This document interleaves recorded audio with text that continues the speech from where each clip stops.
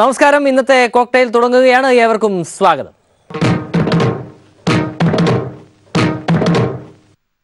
കസേര ഇല്ലെങ്കിൽ ആർക്കാണെങ്കിലും പുല്ലുവിലയായിരിക്കുമെന്ന് പ്രത്യേകിച്ച് പറയേണ്ടതില്ലല്ലോ.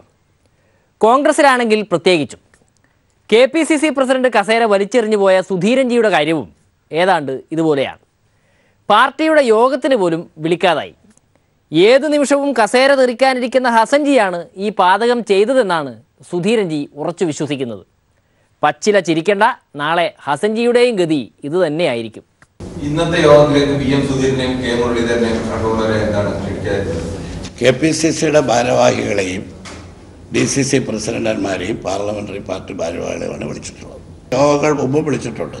ഇത് പാർട്ടി പരിപാടികളും യോഗങ്ങളും തീരുമാനിക്കാനുള്ള യോഗ മീറ്റിംഗ് ആയതുകൊണ്ട് അതിന് കൂടുതൽ ചർച്ചയ്ക്ക് സമയം വിനിയോഗിക്കേണ്ടി വരുന്നതുകൊണ്ട് ആണ് അവരെ മാത്രം വിളിച്ചത്. സാധാരണഗതിയിൽ എക്സിക്യൂട്ടീവോ നേതൃയോഗമോ വിളിക്കുമ്പോൾ MP മാർ, MLA മാർ, മുൻ KPCC പ്രസിഡന്റുമാർ ഇവരെല്ലാം ഫുൾ ഫ്ലെഡ്ജഡ് മീറ്റിംഗ്, രാഷ്ട്രീയ കാര്യ സമിതി അംഗങ്ങൾ എല്ലാവരെയും വിളിക്കും. കഴിഞ്ഞ തവണ അങ്ങനെ വിളിച്ചത്. ഇത് ഈ ഒരു സ്പെഷ്യൽ പർപ്പസ് ആയതുകൊണ്ട് ഭാരവാഹികൾ ഇതിനു മുമ്പ് ഉമ്മൻചാണ്ടി സാറിനെയും തെന്നല സാറിനെയും പോലും വിളിച്ചിട്ടില്ല. പിന്നെയല്ലേ ഒരു ചീള് സുധീരൻ എന്ന ലൈനാണ് ഹസൻജിക്ക്. ഒരു മുൻ പ്രസിഡന്റ് ആയാൽ എന്തൊക്കെ കേൾക്കണം. ഇന്നത്തെ യോഗത്തിൽ സുധീരനും മുരളീധരനും മാത്രമല്ല, ഉമ്മൻചാണ്ടി ഉണ്ടായിരുന്നില്ല, അവരെ വിളിച്ചിരുന്നില്ല. തെന്നല ബാലകൃഷ്ണനെ വിളിച്ചിട്ടില്ല, AK ആന്റണിയെ വിളിച്ചിട്ടില്ല. അവരെല്ലാം മുൻ പ്രസിഡന്റുമാരല്ലേ, വയലാറിനെ വിളിച്ചിട്ടില്ല. ഇത് ഈ കാറ്റഗറി വിളിച്ചതുകൊണ്ടാണ് ഉമ്മൻചാണ്ടിയെ വിളിക്കാതിരുന്നത്. ഭാരവാഹികളെ മാത്രമേ വിളിച്ചിട്ടുള്ളൂ. അപ്പോ നമുക്ക് ചർച്ച തുടങ്ങാം. സർ, 2 വ്യവസായ പ്രമുഖർ കൂടി ഈ യോഗത്തിൽ പങ്കെടുക്കേണ്ടതുണ്ട്. മറ്റൊരാൾ മുൻ പ്രസിഡന്റ് പ്രഭാകര പ്രഭു. അവരെത്താതെ ചർച്ച തുടങ്ങാൻ പറ്റില്ല. യോഗത്തിൽ ആരെല്ലാമാണോ പങ്കെടുക്കേണ്ടത് അവരെയൊക്കെ വിളിക്കും. ഇത് KPCC ഭാരവാഹികളുടെ യോഗം വിളിച്ചതുകൊണ്ടാണ് ഇങ്ങനെ നിങ്ങൾ ചോദിക്കുന്നത്. ഈ മുൻ പ്രസിഡന്റിന് എന്തൊരു കാര്യം ഉണ്ടടേ. മുൻ പ്രസിഡന്റ് എന്ന് പറഞ്ഞാൽ മുമ്പേ നിൽക്കണ പ്രസിഡന്റ്.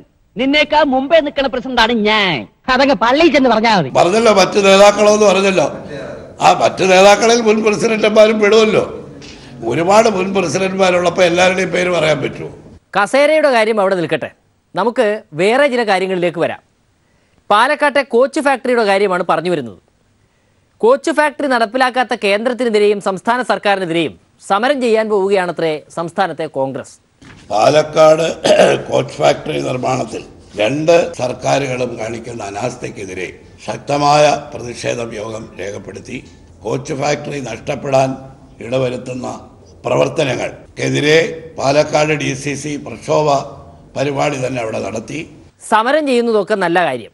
പക്ഷേ UPA സർക്കാർ അനുവദിച്ച കോച്ച് ഫാക്ടറി ഇത്രയും കാലം എവിടെ പോയിരുന്നു സാറേ? അതല്ല UPA ഗവൺമെൻറ് കാലത്താണ് അനുവദിച്ചത്. നമ്മൾ സ്ഥലമെടുത്തു കൊടുത്തു, തറക്കല്ലിട്ടു. ആ പരിപാടികളെല്ലാം കഴിഞ്ഞതിന് ശേഷമല്ലേ ഈ ഗവൺമെൻറ് വന്നിട്ട് 2 കൊല്ലമായി.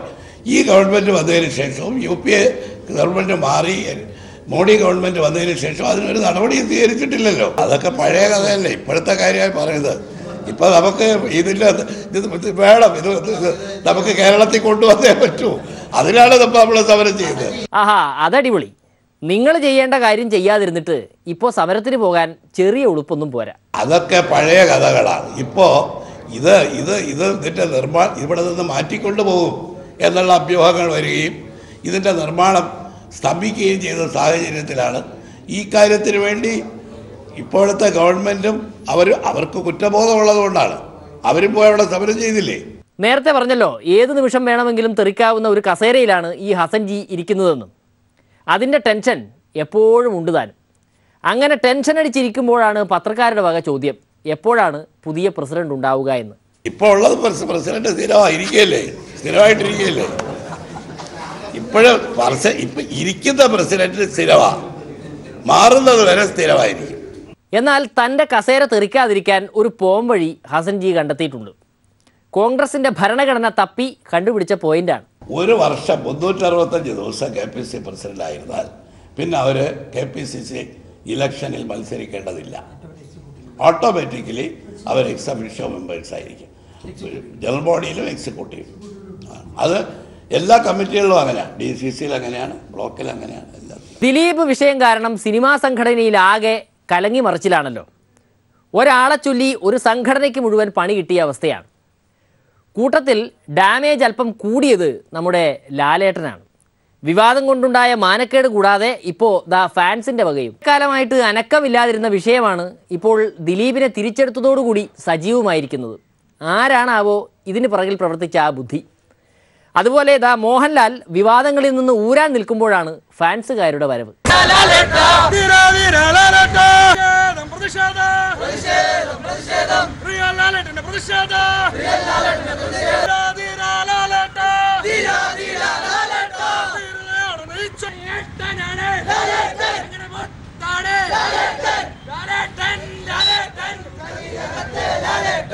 ഫാൻസുകാർ ചില്ലറക്കാരല്ല, വിഷയം പഠിച്ചിട്ട് പ്രതികരിക്കാനാണ് അവർ വന്നിരിക്കുന്നത്. ഇന്നലെ നമ്മുടെ സ്വകാര്യ അഹങ്കാരമായ ലാലേട്ടൻ്റെ പേരിൽ ചുമ്മാ ആവശ്യമില്ലാത്ത പ്രശ്നങ്ങളാണ് ഇന്നലെ ഉണ്ടായത്.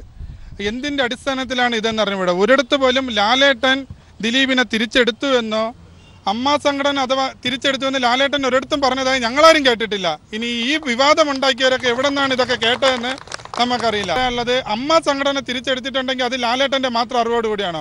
ഒരു സംഘടനയുടെ ജനറൽ ബോഡിയിൽ ഭൂരിപക്ഷ അഭിപ്രായം നോക്കിയാലേ ഒരു പ്രസിഡന്റിന് ഇത് ചെയ്യാൻ പറ്റുള്ളൂ. അപ്പോഴെന്തുകൊണ്ടാണ് ലാലേട്ടനെ മാത്രം പറയുന്നത്? എന്തുകൊണ്ട് നിങ്ങൾ ജനറൽ സെക്രട്ടറി ഇടവേള ബാബുവിൻ്റെ കോലം കത്തിച്ചില്ല?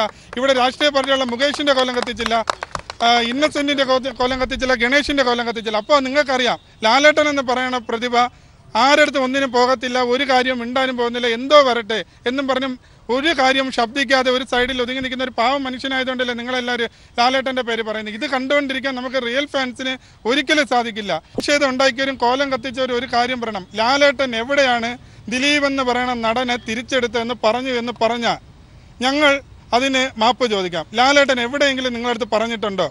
അങ്ങനെ ഒരു പറയാത്ത ഒരാളുടെ കോലവും കത്തിച്ച് ആ നടനെതിരെ കാണിക്കുന്ന ഈ പ്രതിഷേധം വെറും അപഹസനീയമാണ്. അതിനെതിരെ ഞങ്ങൾ റിയൽ ലാലേട്ടൻ ഫാൻസ് ശക്തമായി പ്രതിഷേധിക്കും. ഇവരുടെ കൊടിയും കോലവും കത്തിക്കാൻ ഞങ്ങൾക്കാർക്ക് അറിയാഞ്ഞിട്ടില്ല. പക്ഷേ ഞങ്ങൾ മോഹൻലാൽ എന്ന നടൻ്റെ പേര് നടത്തുന്ന ഒരു ചാരിറ്റി പ്രവർത്തനമാണ്. ആ ഞങ്ങൾക്ക് അവർ ചെയ്ത പ്രവൃത്തിയുമായി ചെയ്യാൻ നമുക്ക് പറ്റത്തില്ല. നമ്മുടെ ഒരു ഇത് അതിനനുവദിക്കുന്നുമില്ല. അതുകൊണ്ട് മാത്രം ഞങ്ങൾ കൊടിയും കത്തിക്കുന്നില്ല, ഒന്നും. പക്ഷേ ഇനിയും ലാലേട്ടൻ്റെ പേര് ഇത് തുടർന്നാൽ ഞങ്ങൾ ശക്തമായി ആബാലവൃദ്ധം ജനങ്ങൾ മതവും രാഷ്ട്രീയവും ഒന്നും നോക്കാതെ ഇത് പ്രതികരിച്ചിരിക്കും. ലാലേട്ടൻ ഫാൻസിന് ജാതിയും മതവും രാഷ്ട്രീയവും ഒന്നുമില്ലത്രേ. How beautiful people. നമ്മളെ ഇതിൽ കോൺഗ്രസ് ഉണ്ട്, കമ്മ്യൂണിസ്റ്റ് ഉണ്ട്, BJP ഉണ്ട്, CPIയുടെ ഉണ്ട്. ഞാനും ഇപ്പോൾ SFI DYFIക്കാരനാണ്.